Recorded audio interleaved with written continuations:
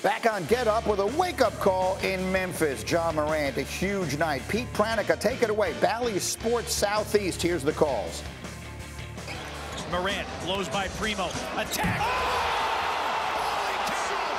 That is unbelievable! Oh, wow! Petey, I thought we'd seen it all. We have not seen it all. Oh, my goodness. Adams going long. Morant. Oh, he hit it. Ja Morant, insanity.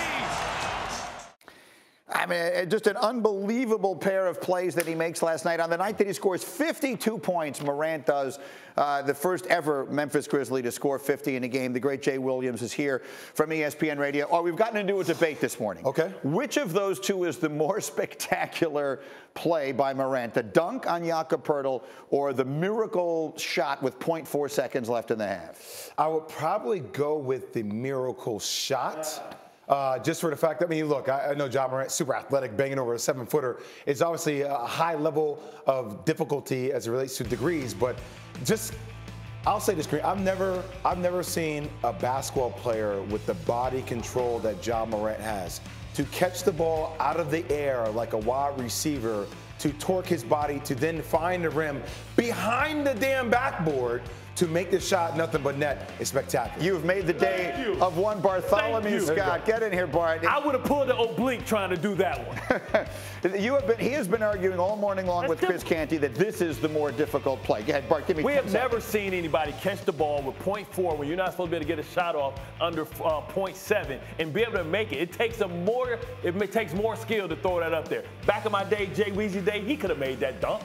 No, I could not. I don't know about that. I could not. Look, you were, in your day, like a spectacular, smaller point guard and all that kind of stuff. So as you watch what Ja Morant is doing, and he plays his way this week, between the game he had on Saturday night and this one, he plays his way into the thick of the MVP race. Yes. Like, how do you describe what he's doing to this league right now? Well, number one, I think he's slightly ahead, in my opinion, of Joel Embiid and Jokic for the MVP right now. They have the third best record in the entire NBA. That's actually second best record since the All-Star break. And if you're asking me how to define his game, Greeny, it's almost like a Russell Westbrook type athletic ability, but you like wine, right? It's like when you open a bottle of wine, when you first have it, like, it just kind of shoots out, right? You know it's really good wine, but it shoots out. You got to let it breathe. He's more of the wine that you let athletic ability in the decanter. It has more of an R&B vibe to it. It's smoothed out. There's a Michael Jordan-esque athletic ability to it mixed with the AI. He is 2022 version of Allen Iverson. That's who he is. I see Derrick Rose, the MVP Derrick Rose,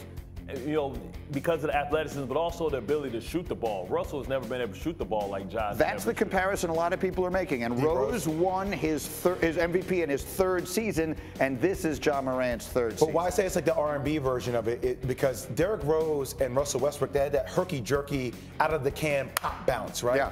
This is more, it's discreet, but it's not. Yeah. He's like a Skywalker in a way, like Michael Jordan. He's spectacular. All right, Bart, go find Chris Canty and yell at him. We'll have more on that as we go. Yelling. I want to ask you about another circumstance, and that is the Nets. Yesterday, here in New York City, the mayor of New York was on CNBC. By now, you're well aware of this, saying that despite the fact that the vaccine mandates are being lifted, that Kyrie Irving will not, at least as things currently stand, be eligible to play home games. Now, we don't know if that will change or not.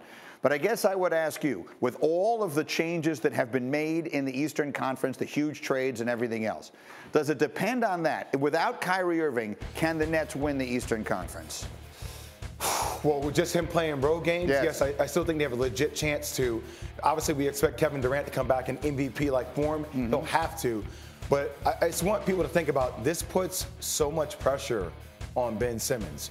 So thinking about where Ben Simmons came from to now all of a sudden he's getting ready, but he's having lower back issues. Steve Nash is going through conditioning, but you don't have that gifted third scorer anymore. So it requires Ben Simmons to be ready to go and championship caliber ready to go for the Nets in order for them to do it. But yes, they still have a legit chance. In case it's not clear or in case it's not fresh in people's minds anymore, in the Eastern Conference Finals last year, in a series against Atlanta, or I guess it was the semifinals, excuse me, Ben Simmons attempted a total of 3 shots in 7 games. So there is no reason to think that he becomes an offensive option of any sort for them, right? I mean, I have different expectations for Ben. considering the situation he came from and how I've heard people talk about it close to the situation. He took no shots in the final 4 games of that series. Games 4, 5, 6, and 7, he took 0 shots. I want you to think who the Nets have surrounded him with. Where is Patty Mills from? Australia. Yeah. Where does Kyrie Irving have ties to? Australia. There's a lot of the kind of foundation level that they're putting around Ben Simmons and hopings that he can actually become a little bit more aggressive offensively. Obviously, you need to shoot the ball. But I'm saying layups at the rim, that's not really shooting the ball. That's just being aggressive. They may add one more player to all of this because a player became available yesterday, and that will be Get Your Eyes Checked, which is brought to you by America's Best Contacts and Eyeglasses. This one comes from the struggling Lakers, and this pass DeAndre Jordan threw on Sunday proved to be his last. They released him, and it appears he's going to wind up with the Nets. But how, Jay, what? Is he going to be at the Nets or the 76ers? Oh, is it Philly he's going to? I heard Philadelphia. Yeah, I heard okay, fair enough. My bad there. Either way, the pass. Yeah, I don't know what the hell this is. I can't call that. Look, I love DeAndre Jordan. I still think he brings a little bit of a pop defensively here and there. But look, DeAndre Jordan's going to come and give you minutes, right, here and there. He's not going to be a main stable point of your defense or your offense. Okay, yeah. Thank you for watching ESPN on YouTube. For live streaming sports and premium content, subscribe to ESPN+.